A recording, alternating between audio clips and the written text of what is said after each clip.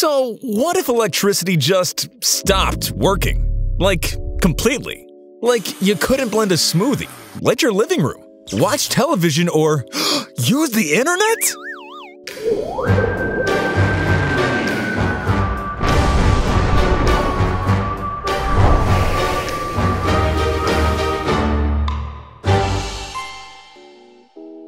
Welcome back to Bite-Sized Life. Today, we're about to blow your thoughts into overdrive. Did you know that as of 2020, according to ourworldindata.org, that almost 1 billion people on Earth have no access to electricity? So, at least we know we could survive, but it would be as uncomfortable as an ice cube trying to dance on a campfire. Yeah, just like that. Not good. The air conditioning would stop. The heat wouldn't work. What would be the worst thing for you if the electricity was no more? Let's start with lights. You wouldn't be able to see that pretty little face of yours in the mirror. You might put your pants on backwards. Well, let's be honest, the pants thing isn't that bad. No screens, no electric cars, no modern-day awesomeness. Frankly, it'd be a lot like life in 1881, about a year before Thomas Edison opened the Edison Electric Illuminating Company of New York, which brought electric lights to parts of Manhattan. Think that solved everything quickly? Nope. Most Americans still lit their homes with gaslight and candles for another 50 years. Only in 1925 did half of all homes in the US have electric power.